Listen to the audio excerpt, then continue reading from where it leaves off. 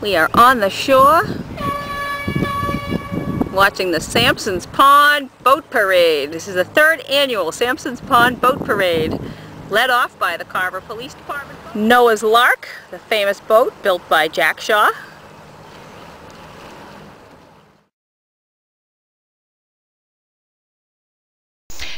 His son Don Shaw piloted the Lark around the pond to the thrill of the spectators on the shore. This was the first year the public was invited to view the parade. 10 boats owned by residents of Sampson's Pond joined the Shaw family in the now annual excursion.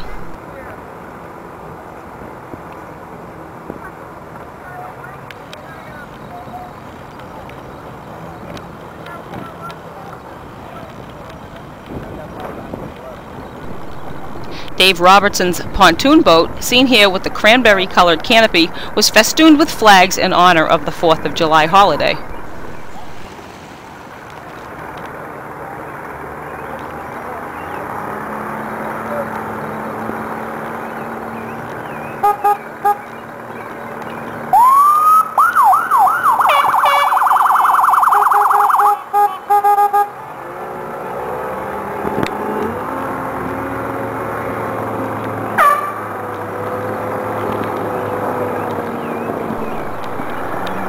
The police boat's siren signaled a fitting end to this event, which is soon to become a 4th of July tradition.